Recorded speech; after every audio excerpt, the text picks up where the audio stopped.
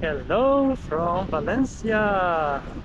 It is 1st of October 2023, 6:30 p.m. As you can see, the sun is almost setting down. 26 degrees Celsius right now. And I was on my way to Patacona Beach from Latvia Port Saplaya. And then I have noticed this empty spot.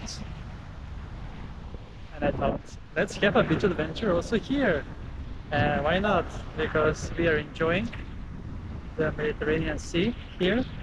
And this is my second day here in Valencia, as I'm sightseeing, but also doing beach adventures. So we're gonna check out the sea even over here, because this has a lot less people, this beach spot, as it is not inhabited right next to the beach. But there are many people walking by the beach, as from this point over here all the way down to, if you see that boat, it is 5 kilometers, and you can walk all the way down to the port of Valencia, which is not in the central part, but still. You see that over there in the background is Port Saplaya and the beach. And you can see there is nobody here in the water that is swimming. Some people walking by.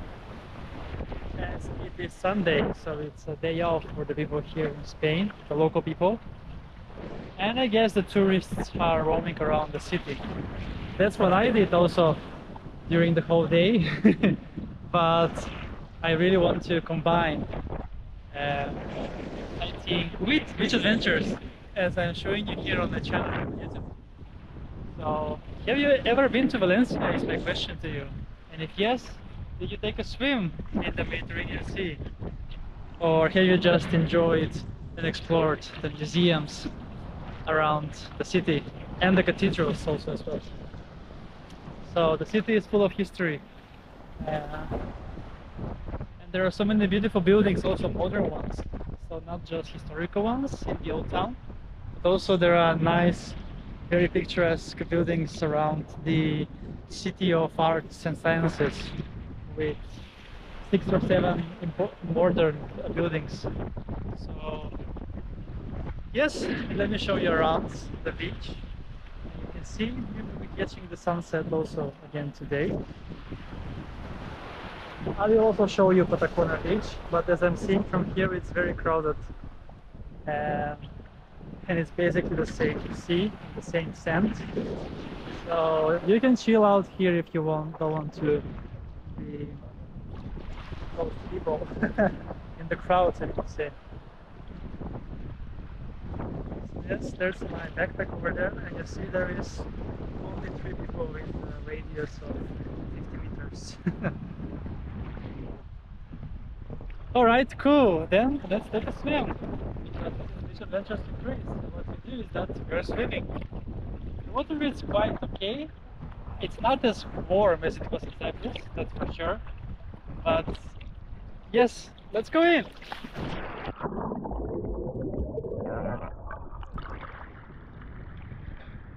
Splendid. Splendid.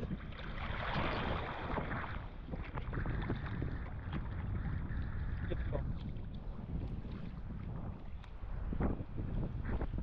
Alright, that's a wrap from this no-named beach, but it's close to a pinpoint on Google Maps that's called Parque. I was just gonna call it Parque Beach because there's like a park over there, but no buildings in the surroundings area.